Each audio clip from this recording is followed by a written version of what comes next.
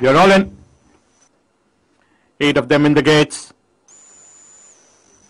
Charizard is enough to go for the running of the Division 2 of the Governor's Cup. Lovely win dispatch by all the runners. Crown of Stars shows out in the early stages by about a length in front of Priceless Rosa, right on the haunches. There they go past the 1,000 meter marker. Behind them comes the next, not behind. Far behind is My Kingdom. The one which is holding the fence is Princess Shasha SENTOSA. The one which is hugging the rails is Pine Road, and running last is Catalan. Back to the leader, they travel towards the 700 meter marker, and back to the leader. Up there in front is the Crown of Stars by about a length in front. The one holding the fence is Priceless Rosa. These two are the joint leaders as they swing around the corner and straighten for the final run. And Princess Sacha, My Kingdom has already been niggled at this stage as they swing around the corner. Then comes Ruth Badar, being joined on the outside by SENTOSA.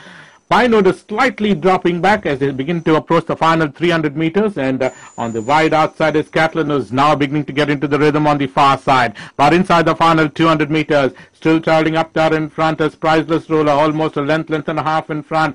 One which is warming up on the outside is SENTOSA, who's beginning to catch up with the front runner, and the only challenger on the outside. But inside the final 50 meters, it's going to be SENTOSA on the outside, who's going to lift the Governor's Cup from a Priceless Roller. Then comes Princess Sasha, Ruth Badar. They have been followed by Catalan, Pine Road, My Kingdom, and ending up last was Crown of Stars, who did all the running and ends up finishing on last.